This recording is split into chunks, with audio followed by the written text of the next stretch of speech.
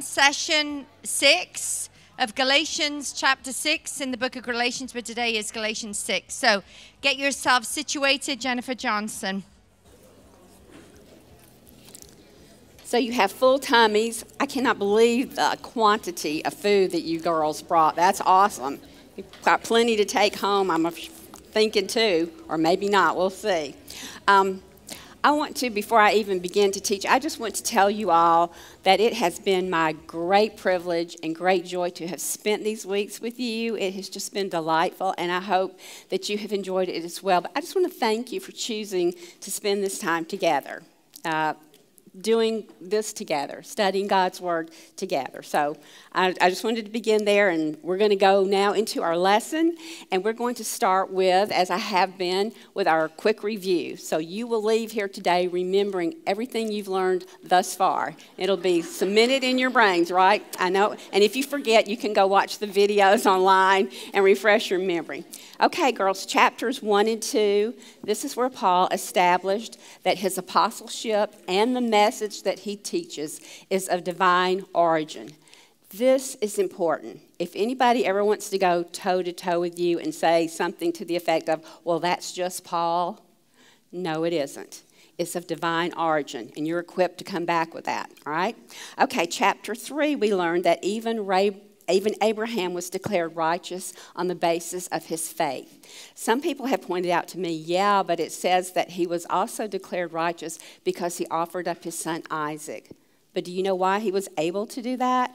Because he believed God would fulfill the promise he had made through Isaac. So he was declared righteous on the basis of his faith. All right, chapter 4. We learned that we can be enslaved by the law, the legalism, but we are set free by the grace of the gospel. But not set free just to do whatever floats our boat, right? But we're set free to serve. And then last week we were encouraged, as were the Galatians, to live by the Spirit so that we would have fruitful lives for the Lord. Excuse me. So we're going to begin this morning with the two divisions. I've been able pretty much to stick to that. I think it works best. The first one covers the first 10 verses of Galatians chapter 6. Pardon me just for 2 seconds. Okay, in this first division, Paul counsels the Galatians on Christian responsibilities. We do have responsibilities. He counsels them on Christian responsibilities. And before I even tell you what the second division is, I'm going to let you know that we're going to spend most of our time in the first division so that when I flip over to the second, you won't be thinking to yourself, we're going to be here all day. We aren't. Okay, second division is Paul cautions the Galatians to remember what counts. Cautions them to remember what counts. Okay, let's go ahead then. We're ready to get started and open our Bibles to Galatians chapter 6. I want to start this morning by asking this. Do any of you remember a television show that used to come on just a couple of years ago called Super Nanny? Does anybody watch that but me? Okay, I liked to watch Super Nanny. I'm sorry she's not on, I don't think anymore. You could probably find her. But for those of you who are not familiar with Super Nanny, the show kind of went something like this. Nanny Joe would temporarily move into a household where everything was just in chaos. The kids were usually absolutely out of control. The parents usually were not on the same page on how to parent, and it was just chaos. Their lives were bedlam because their households were chaos. So the purpose of her temporarily moving in with that family was to help them bring harmony and order into their chaotic lives. That's what she was there for. So initially what she would do is to just observe. She just let them do their thing so that she could watch and determine exactly what the problems were that were causing all the chaos and how they could be rectified. And then after she made her observation, then she would give the family a set of guidelines to follow that would bring into their home the harmony and the order that they were all so hoping for. So that's Super Nanny. I thought about her when I came to Galatians chapter 6, thinking back really to chapter 5. Because in last week's lesson in chapter 5, you and I got an up-close and personal look at the chaos that was taking place in the Galatian churches. First of all, we saw mass confusion with the teaching, right? The Judaizers had come in and just upset the apple cart with their error. But worse than that, that error and the chaos that ensued also led to conflict between the believers in those churches. They were taking sides. I think this is what the gospel means. No, I think this is what it means. And it got real ugly to the point that Paul said to them, you are biting and devouring each other like wild animals. And if it doesn't stop, you're going to destroy each other.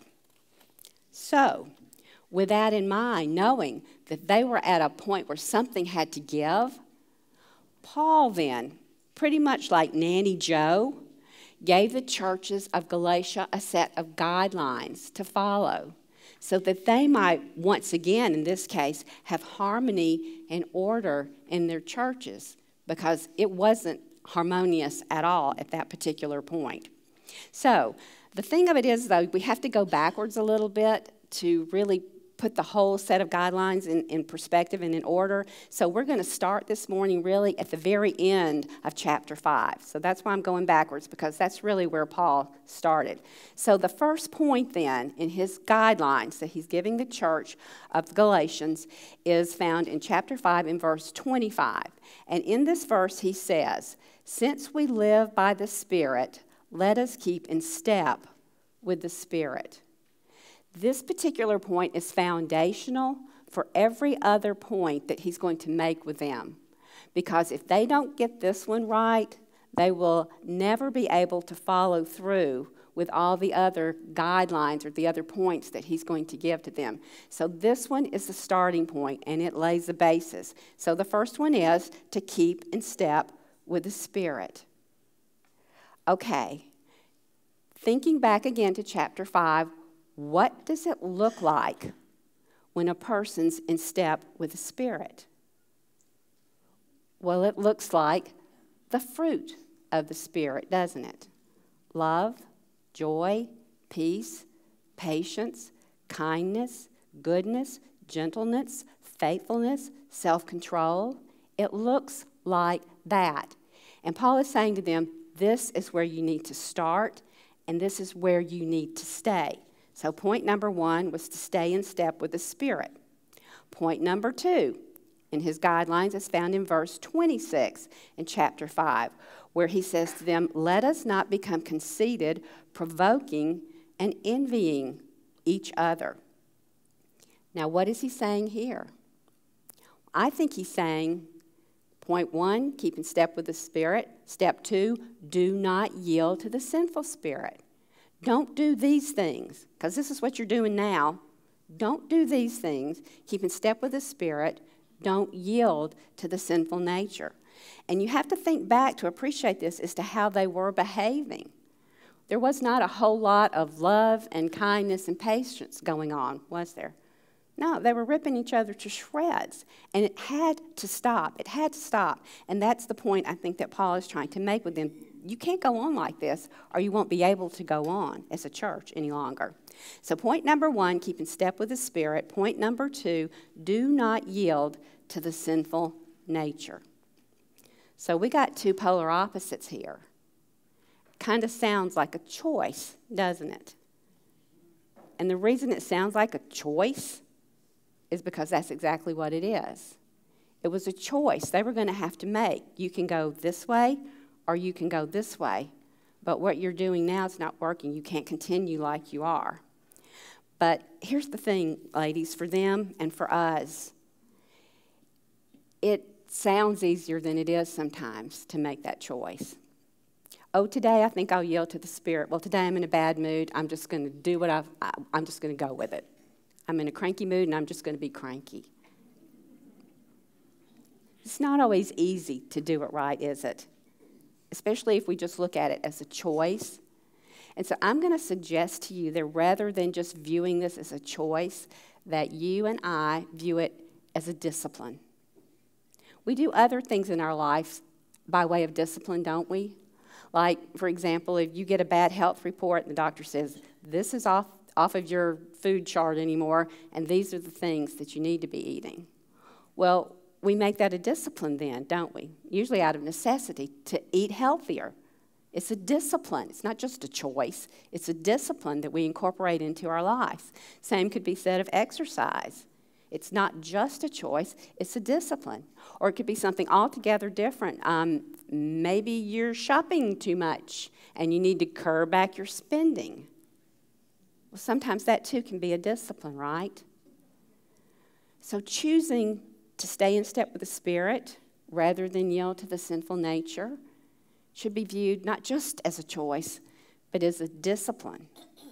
And the thing about a discipline, I guess the good thing about a discipline is, although it may not be easy at the beginning, that the more we do it, the more natural it becomes. And the more natural it becomes, then the easier it is to do it. It just becomes a part of who we are and what we do. And I think that maybe is the way we should look at it. All right. So the remaining guidelines he has to give them are found in chapter 6. So we're actually moving to the chapter of the day out of chapter 5. And the first 3 additional points that he gives are found in verses 1 through 5.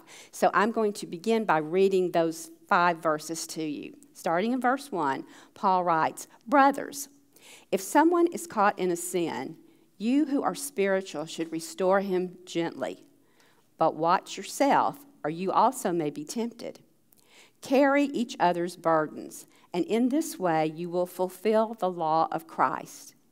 If anyone thinks he is something when he is nothing, he deceives himself. Each one should test his own actions. Then he can take pride in himself without comparing himself to somebody else, for each one should carry his own load." So the next point, which would be point number 3 in the set of guidelines, is that we are to restore someone who has fallen. He says that he describes this saying someone who's caught in a sin, which indicates to us that this is not somebody who's living in sin, but someone who has committed a sin. In other words, it's not a lifestyle, but it's a lapse. So we need to think of it that way. Knowing this will help a little bit. When you put it in the original language, it would be the same kind of phrase that would be used to describe a bird that gets caught in a trap. It's not premeditated, it's not deliberate, but it happened. It's real, but it's not a lifestyle, it's a lapse.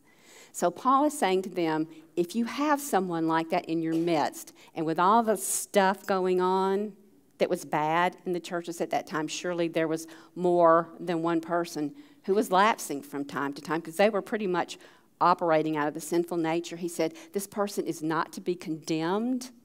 They are not to be treated like a castaway, but they are to be restored.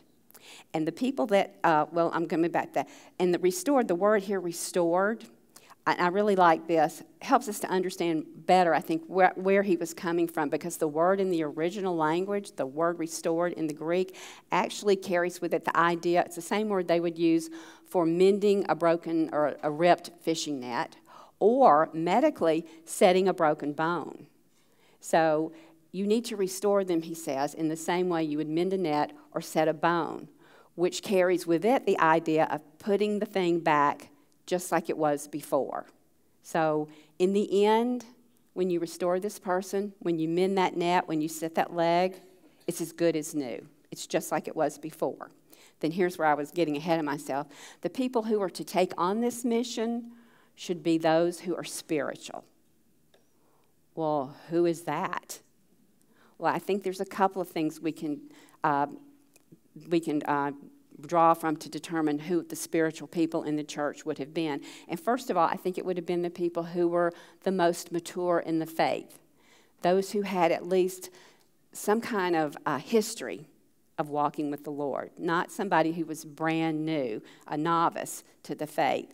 In part, this would be because someone who's walked with God longer is more likely to have godly wisdom and godly discernment. And that's important because what he doesn't tell us here is how to go about restoring this person. We're told to do it, but there's no how to. There's no steps 1, 2, 3, and then they're restored.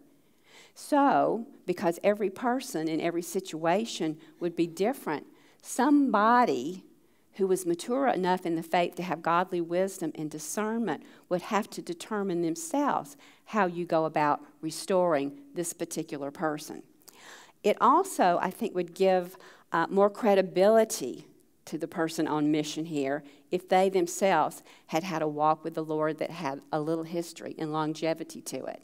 You might, if you were the fallen person, think, well, this guy probably knows what he's talking about, or this girl knows, because she's been a believer for a really long time, and I've watched her life. I know it's the real deal. I trust what she's saying to me. So credibility would also be a factor. I think also anyone who's really walked with the Lord for a while has probably themselves lapsed somewhere along the way and experienced for themselves God's grace. And who better, ladies, to bestow grace than someone who's experienced grace? So a spiritual person would be who you want to send. A spiritual person also is probably the one whose life evidences the fruit of the Spirit, right? Paul said, go to them and restore them gently. Well, what are one of the things in that list? Gentleness.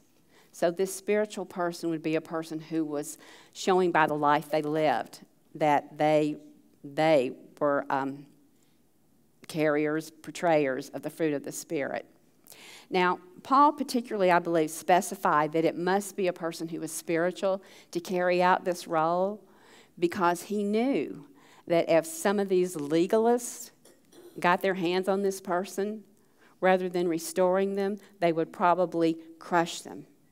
Because the legalists were lawmen, and there was no mercy with a lawman. How many of you here have heard at some point in your life the story of the woman caught in adultery from John chapter 5? Most of you. Those of you who have not, let me just give you the short version of it. One day Jesus was teaching in the temple courts, which was very public, and the religious leaders who did not like him a little bit and were always trying to trip him up, drug before him publicly with all the people standing there listening to Jesus' teaching, a woman who they said had been caught in the very act of adultery. So they're standing there with stones in their hands. And they say to Jesus, the law says an adulteress should be stoned. What do you say? They were trying to trip him and trap him. Jesus said, as he wrote in the dirt, and I would love to know what he wrote, we don't know. You're right. That is what the law says. So here's what I say. Let whoever among you is without sin, let him be the first one to throw a stone. And they began to drop those stones, one by one, beginning with the eldest. See, they had come there as legalists, ready to stone that woman to death just to make a point. And Paul said, that's not the kind of person we want you to send to someone who's had a lapse, someone who's committed a sin. You send someone who's spiritual to do that job, not a legalist. So he set that in place. But the second part of this verse has something else important to say. And in the second part of that same verse, he says, but watch yourselves, or you also may be tempted. In other words, even those of you who are spiritual, do not go to this person, even in your heart of hearts, with an attitude of self-righteousness. And well, I'm going to go to this poor brother who tripped up and fell. Now, I, on the other hand, would never do that, but I'm going to help him because he did. He said, beware that you do that. You better be careful, because we all have feet of clay, which means that any one of us has still the capacity in us to sin, even though we are born-again believers. So he's saying you go in a right attitude to restore them gently, but also to be mindful of the fact there, but for the grace of God, perhaps go you. So, sorry, girls. He's told them to stay in step with the Spirit,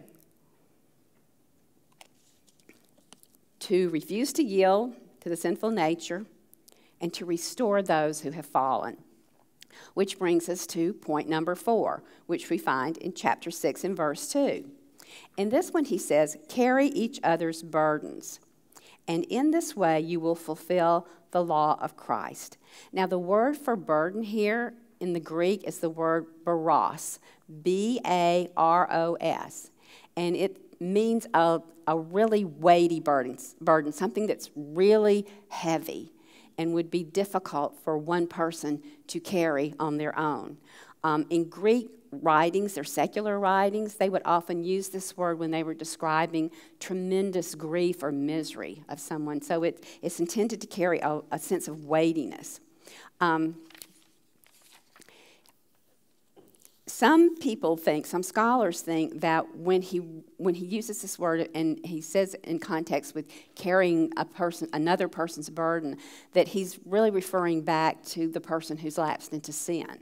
In other words, they're so weighted down with their sin, they need you to come alongside of them and help them bear that burden, be their encourager, be their cheerleader. But others believe, and I tend to go with the second opinion, that this really goes much further than that, because there are all kinds of burdens in life that people are carrying far beyond guilt and shame. And just as some examples that came into my own head, I thought of some things, of situations that I actually know of.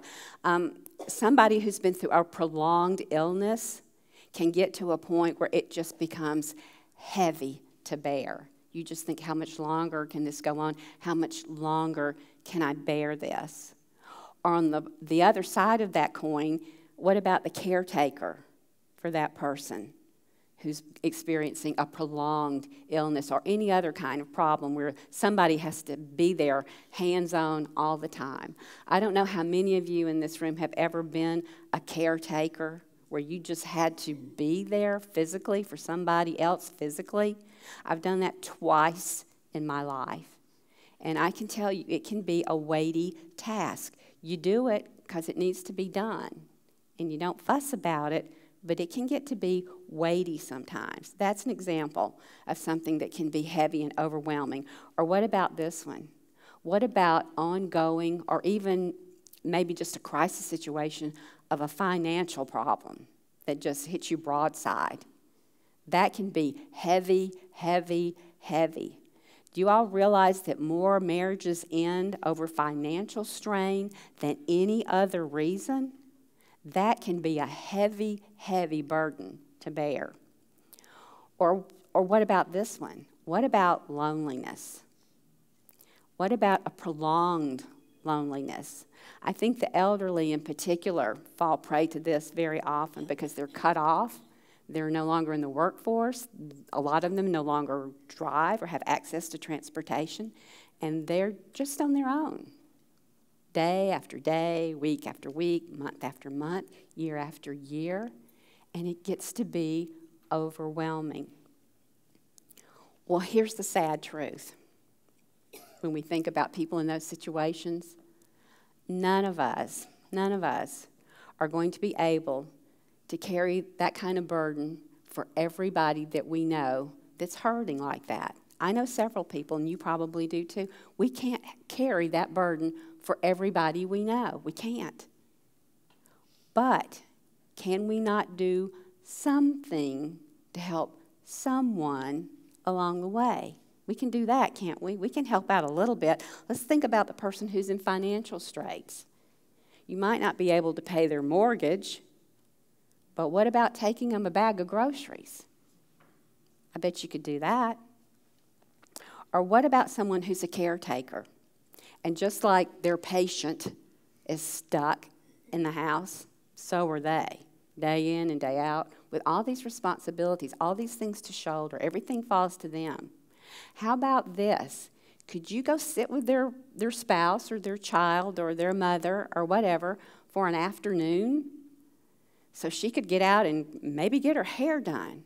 Or for goodness sakes, just make a trip to the grocery store. You could do that, couldn't you? I could do that, couldn't I? Or what about the elderly who are lonely? And my mother lives in a retirement community, and I can't tell you how many times some of those other people who see me coming there all the time, those other elderly people have said to me, "Oh, your mom's so lucky that you come to visit her. My kids never come." They're lonely. What about a phone call? What about a visit to someone who's experiencing that kind of prolonged loneliness? I want to tell you a story that kind of falls under that particular heading, so to speak. I know of a young mother, a young mom, who used to, in the afternoons, have to run her kids to different things, or that was just the time of day when she could finally get out to run her errands.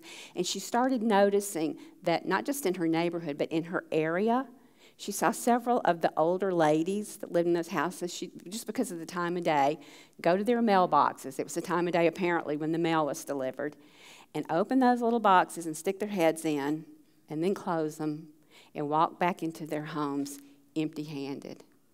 And she said, I thought to myself, how sad is that? They're just wanting to get something from somebody, but nobody's sending them anything. And so you know what she did? She went to her church and asked if she might have the names and contact information for all the elderly widows that she knew were shut-ins, that didn't even come to church anymore, but that lived in that area, because she was going to go visit them. And so the church gave her that information, because they were church members of her church. So she called them and said, "Hey, I'm so-and-so from our church. If it would be okay with you, I'd like to come visit." A couple turned her down just because they were afraid of people anymore. They were that much shut in. But most of them were delighted to have her visit.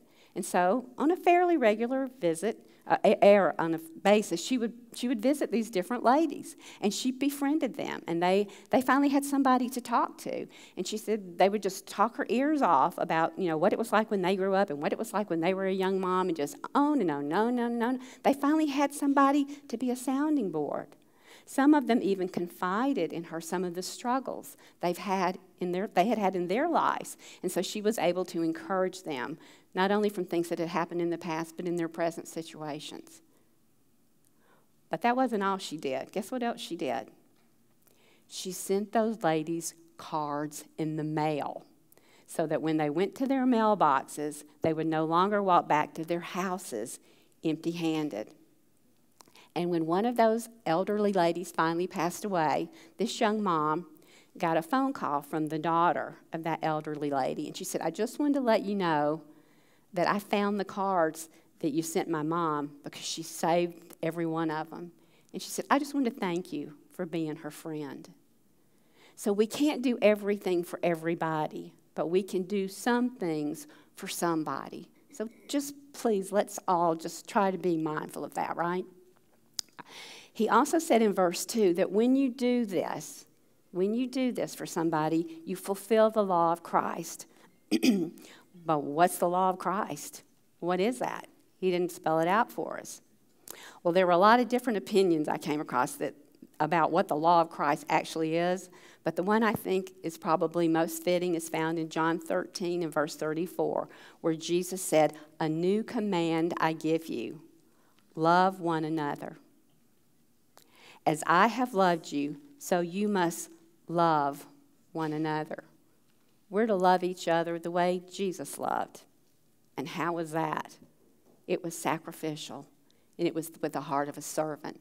So to me, this is the law of Christ, and when we bear those burdens for and with somebody else, we fulfill that law. So that was the fourth one, to bear one another's burdens. The fifth one then, found in verses 3 through 5, are to examine ourselves. And I want to reread those verses to you, 3 through 5, once again, so it'll be fresh in your mind. He says, "If anyone thinks he is something when he is nothing, he deceives himself. Each one should test his own actions. Then he can take pride in himself without comparing himself to somebody else. For each one should carry his own load." Now, when he says, if anyone thinks he is something when he's nothing, he's not saying that anybody is a nobody. But what he is saying is, just check yourself to make sure you don't have an inflated opinion of who you are. That's pretty much what that one means. He's really speaking here, I think, of pride. And I came across several things as I was studying about pride, and I thought I would just share some of it with you. One commentator had this to say about pride. He said, "Few things are more deceptive than pride, for pride blinds us, and it blinds us to these things. First of all, to the freely given gifts and favors of God. If we think we're all in all and all that, then we miss the things that God has given us that we have." He said, pride blinds us to our own sin and failings. Pride also blinds us to the good that's in others. And finally, pride blinds us to the foolishness of being self-centered. So in context, I believe what he's saying here is if we are self-focused, if we think more of ourselves than we ought to, then we are not going to be other-focused. If we're self-focused, we will not be other-focused. And if we're not other-focused, we're not even going to see the burden somebody else is carrying, much less be motivated to help them with it. He's saying, so check yourself that you don't have an inflated opinion of yourself. And then the second part of that self-examination, he says this, but if you want to take pride in something, then take pride in what God has done through you, rather than comparing yourself to somebody else. You know, God has given each one of us different talents and different gifts and different opportunities. So it's really baseless, isn't it, to compare ourselves to anybody else. We're different people. God's equipped us differently. He's called us to different things. So he's saying if you want to take pride in something, don't compare yourself to somebody else, but instead take pride in what God has done through you. But here's the thing about it. When you do that, when you start to take pride in what God has done through you, immediately you realize, oh, God did that through me. I didn't do that myself. God did that through me. So it's God who gets the glory and not you and not me. Paul had this to say in Romans 15 in verses 17 and 18. Paul said, I glory in Christ Jesus in my service to God. So where did the glory go? To Jesus, in Paul's service. He went on to say, I will not venture to speak of anything except what Christ has accomplished through me. So who got the glory for what God did through Paul? Jesus did. The Lord did, not he himself. And then the third part of this self-examination is found in verse 5, where he says, and each one should carry his own load.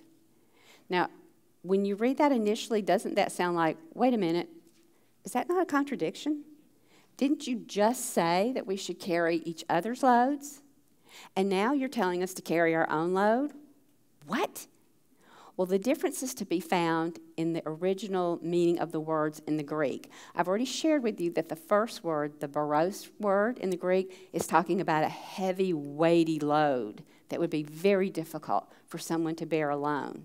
But when he tells us to carry our own load, the word is different. The Greek word there, I'm going to spell it for you, is Phortion. So it would be pronounced phortion. Phortion. And it speaks of a lighter kind of load. It's the same word that would be used to describe the backpack that soldiers carry as they go marching off to war. So it's not a load they can't carry on their own. They certainly can. They certainly do.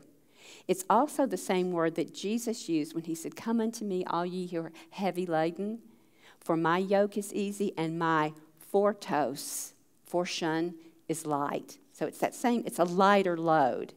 And the idea here is that this lighter load that falls on our shoulders comes in the form of responsibilities that are ours to bear and that no one else really can bear for us. They're on us, and they're for us to carry. Some examples I thought of that were, first of all, like a hardship that comes into your life. It's a hardship on you, and you're responsible to bear it. And the picture I had immediately was of my grandparents when I was a little girl. When I was very young, one of my grandfathers had a stroke, and he couldn't work anymore. And that meant that my grandmother, who had been a housewife her entire life, had to get a job. She had to become the breadwinner. Now, her adult children helped her as they could, but they had young families, and they could only do so much. So it was really on her to support that family. And she did. Fortunately for her and for them, she was a very skilled seamstress, and so she went to work for a hospital. Back in those days, did you even know this used to happen? The hospital, they didn't have the uniform shops like we have now, so the hospitals supplied the nurses and doctors with those white uniforms that they wore. And the seamstresses that worked there made those uniforms. They also made the curtains that went around the operating tables. My grandmother did that kind of work. So she was fortunate that she had that skill. But still, it turned their world upside down because she had to go to work and be the breadwinner. And not only did she have that on her shoulders, but my grandfather, who was not happy that he'd had a stroke, he was crippled from it. He still had his mental faculties, but he couldn't walk anymore, would often have periods of depression. So not only did she have all the taking care of everybody's everything on her, she also had to deal with a husband that was depressed frequently. But you know what? I never, ever heard her complain or saw even a speck, even a sign of bitterness from her. That was her load to bear, and she did. She bore it well. She bore it very well. So sometimes it can be a hardship. Other times it can be like a personal sacrifice that's just on you. It's required of you, and you alone must bear it. You know who I thought of when this idea came to my mind? I thought about our ministers and our teachers and our staff here. We are so abundantly blessed with the people that serve us here, and they do serve us. But sometimes they do it at great cost to their own personal lives. We are not privy to everything that goes on behind the scenes in their lives. But there are many times when they sacrificially serve us. It's not just showing up on Sunday morning by any stretch of the imagination. But they bear that load because it goes with their calling, and they're responsible to bear it, and so they do it. And they do it without complaint or bitterness. It's their load to carry. Or another one might be an illness. When we're sick, nobody else can take that from us. They can't bear that for us. We have to carry that ourselves, don't we? I don't know, but I would guess that a number of people in this room probably have either experienced firsthand or through a spouse or a child or a friend, somebody, cancer in their lifetime because it's so prevalent in our world today. Some of you sitting in here have been that person. And people could help you kind of along the way, but nobody else could go through your chemo for you, could they? You had to do that. Nobody else could go through those surgeries for you, could they? You had to do that yourself. So there are some loads that we must carry ourselves. And I don't know what your loads are. I know what mine are, but I don't know what yours are. But I tell you what else I do know. I do know that as born-again believers, the Holy Spirit of God indwells us. And if the Holy Spirit of God indwells us, then although our load might be ours alone to bear, to carry, we are not alone in it. Because God, the Holy Spirit, who was in us, is also in that situation with us. So it might be ours to bear, but we do not bear it absolutely alone. God is in it with us. And that brings us then, ladies, to our last 2 points in the guidelines. And these are found in verses 6 through 10. So I'm going to read those verses to you quickly. Anyone who receives instruction in the word must share all good things with his instructor. Do not be deceived. God cannot be mocked. A man reaps what he sows. The one who sows to please his sinful nature, from that nature will reap destruction. And the one who sows to please the Spirit, from the Spirit will reap eternal life. Let us not become weary in doing good, for at the proper time we will reap a harvest if we do not give up. Therefore, as we have opportunity, let us do good to all people, especially those to the household of faith. So the 6th point in the guidelines, verse number 6, is that anyone who receives instruction in the word must share all good things with their teachers. Almost every scholar was of the opinion that this was speaking of financial support of people who are in full-time ministry. And I absolutely would agree that that's what this is meaning. For one thing, it seems obvious just in the reading of it, but also because there are other scriptures that really share the same idea. Paul wrote in Corinthians, "If we have sown spiritual seed among you, is it too much if we reap a material harvest from you?" And the obvious answer is no. And so this is the idea here, that we should financially support those who are in full-time ministry. But see, for the Galatians, this would have been a novel idea because under Judaism, and remember there's all these Jewish converts in there as well, the priests were paid through temple taxes and offerings and their portion of offerings that the people brought. So that was covered. And even the pagans, which most of the Galatians had formerly been, paid fees and when they made vows at their temples. So that took care of their pagan priest. But the idea of voluntarily giving of your money to support those in ministry was a new idea. But Paul says this is the right thing to do. And it was a right thing for him to point out to them because Paul also knew that these people in particular were going to need godly, strong leadership going forward if they should get their act together. But without financial support, nobody would be able to do that. So Paul set this in place as something they should do. But he followed this with a word of warning, which is found in verses 7 and 8, where he says, "Be not deceived, God is not mocked. A man reaps what he sows. The one who sows to please his sinful nature, from that nature will reap destruction. And the one who sows to please the Spirit, from the Spirit will reap eternal life." So some people, again, are thinking that this is relating to sowing sparingly or being chintzy when you give to support the pastors. But most think that it's broader than that, and I tend to go with the it's broader than that idea. Because it seems like Paul here is reminding them not only that there's a choice to be made to stay in step with the Spirit or yield to the sinful nature, but that whatever direction you choose, there will be consequences, and oftentimes lasting consequences. I think he probably used this particular illustration because everybody understood that you reap what you sow if you're a farmer. If you sow to get a wheat crop, you sow for wheat, you get wheat. If you sow to get oats, you get oats. So it was an illustration that they could understand. But the thing about sowing and reaping is that it takes time.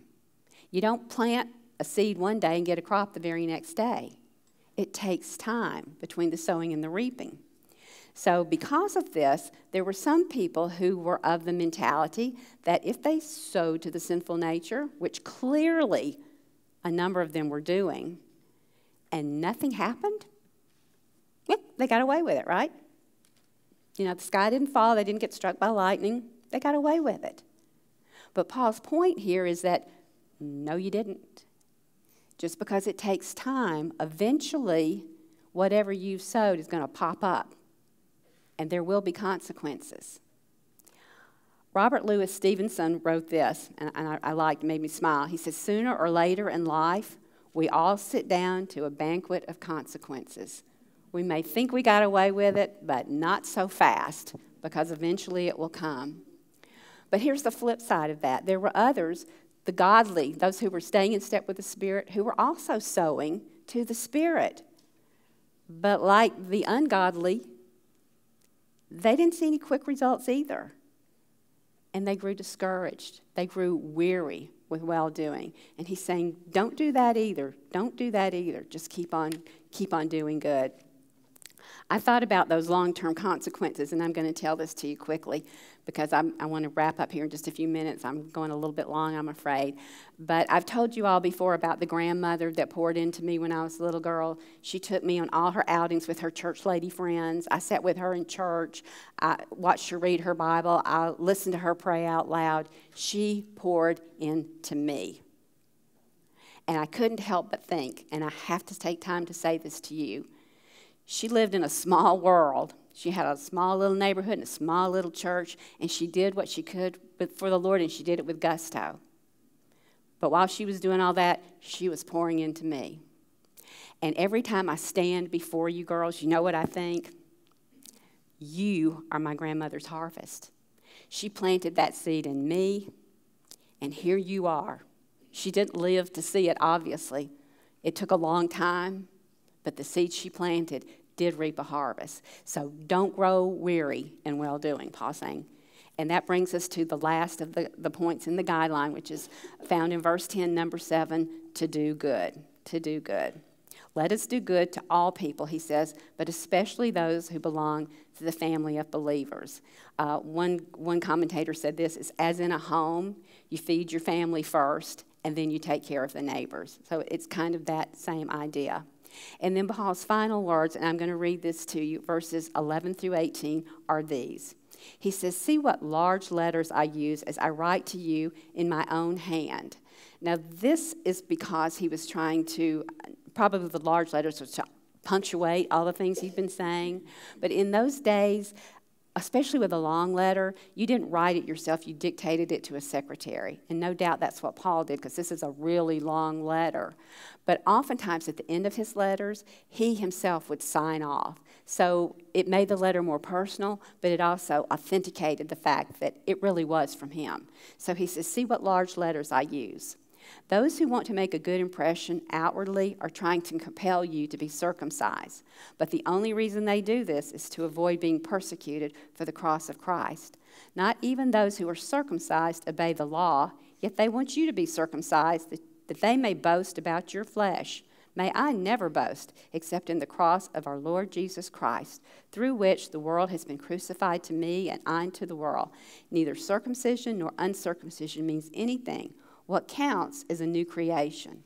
Peace and mercy to all who follow this rule, even to the Israel of God. Then finally, let no one cause me trouble, for I bear on my body the marks of Jesus. And his final words, the grace of our Lord Jesus Christ be with your spirit. Amen. So what is he saying to them wrapping up? He's saying to them, first of all, those Judaizers, those guys, I'm telling you one last time. They pretend they have this great zeal for you. They do not. They simply want a following so that they can boast in your flesh and so that they can avoid the persecution of the cross. Because should the Judaizers have taught the truth, like everybody else who went solely with the Lord Jesus and the cross of Christ for salvation, they themselves would have been persecuted. They really wanted it both ways. I think they recognized mentally Jesus was the Messiah, but they weren't willing to go all the way with him because that would mean persecution for them personally. So he's warning them of that. And then he says, listen to me one more time here. Circumcision nor uncircumcision means anything. God is not looking for the outward ritual. He's looking for a right heart. He's not looking on the outside. He's looking on the inside. He's not interested in circumcision. He's interested in you being a new creation. And the only way you can ever become a new creation is to be in Christ through faith. And then he closes his letter by wishing them grace, which is how he began, and how fitting that he would do that. Since really, if you could say there's a thread that goes through these 6 chapters, it would be that thread of grace. It would be that thread of grace. So it was the theme of the entire letter, and it's certainly been the theme of our study this time as well. So grace, grace, God's grace. But having said that, let me just give you one more word as well. That although we are saved by grace, there are things as Christians that we're instructed to do. It's not just like, okay, well, I'm saved, got my ticket punched to heaven, I'm out of here, I'm doing my thing. There are things we're to do that the Scripture, as believers, instructs us to do. And I'm just going to run over just a few for you. One of them, I think, is church membership. We're told to gather together and not to forsake that. We do that today through church membership to make sure we're a solid body together. We're told to do that. We need each other. Also, baptism. Baptism does not save you, but when Jesus sent the disciples out with the Great Commission, he said, you teach them and baptize them. Why? Because it's a public declaration that I identify with and I belong to, I stand for the Lord Jesus Christ. So as believers, we are to be baptized. Or how about this one? I love this one. The observation of the Lord's Supper. He didn't just say, okay, this was nice, wasn't it? Did you guys enjoy that? He said, do this as oft as you shall in remembrance of me. You remember, you remind yourself, you remind your children of what I did for you on that cross. You do this in remembrance of me. So we're to do that, which we do monthly here at First Redeemer, and I'm so grateful for that. We're to share our faith with those who don't know the Lord Jesus, which, ladies, is the mass majority. Outside these walls, most of the people you're going to encounter do not know Jesus. They do not, but you do. As God gives you opportunity, share your faith. As you go, share your faith with others. And then how about this one from today's lesson? Help each other bear those heavy burdens. Help each other when we're overwhelmed with the things that come upon us in life that we just can barely shoulder anymore on our own. Bear one another's burdens. And that's just a few. None of those things save us. They don't. But we're to do them as believers. We don't do them to be saved. We do these things because we are saved. But salvation is by grace. And it's by grace through faith alone in Jesus Christ alone. And that, ladies, is the gospel truth. And it's a wrap. Love you, girls.